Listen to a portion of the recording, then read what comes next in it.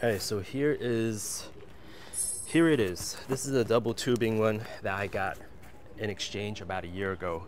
And what happened was the single tube one, I didn't like the fitment at all. And I went back for, they didn't get refunds, so what happened was I went back for exchange. But I thought about it and I was like, maybe I won't install it because I don't really park in the streets as much, right? But then lately I have been parking in the streets because the R is back in town. So since I can't sell this, this was up for sale actually. I didn't even open it. I'm going to maybe just install it and see how it fits. Hopefully, this is the double tubing bar, and I hope that it actually doesn't kick off the sensors. They were saying it won't kick off the sensors, but I'm really doubtful about it. But here it is, pretty nice packaging. But this, I went, instead of the wrinkle black finish, I went for the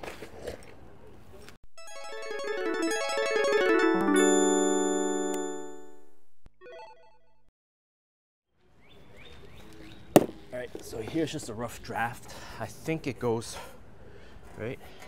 Yeah, it goes up with the longer bar here. I think it looks very nice compared to, looks pretty nice compared to the single tubing. Probably will be way up higher and actually protect the rear bumper a little bit. All right, so we are going to get this started. I have a stubby 1/2-inch impact wrench. Uses M12 batteries.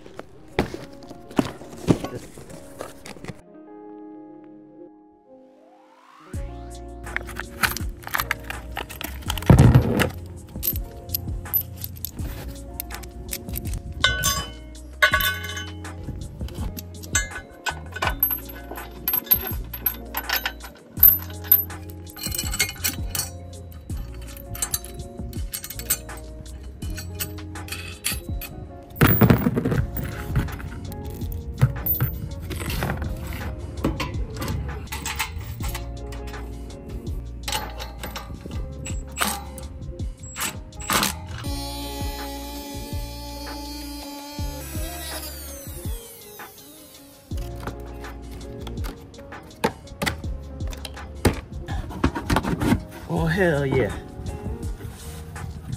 This is a very little trim piece that you have to remove. It's very, very easy. Actually, I didn't even have to go all the way here. I have an open gap here. Right, but here it is. Looks great. Just gonna put everything back in.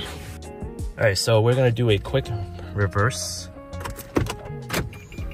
All right, it is beeping, but I believe it's only the front. So once I pull out, whoa, it is not hindering the parking sensors. So this is a double decker.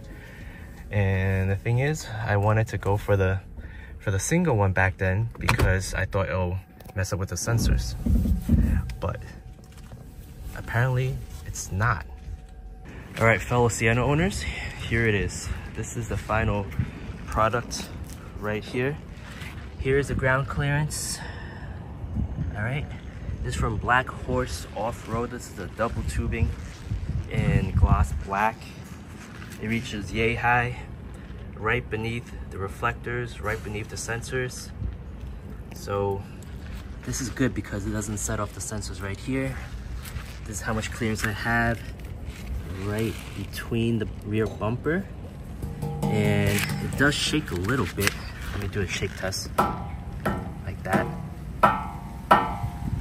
But it's on there pretty good.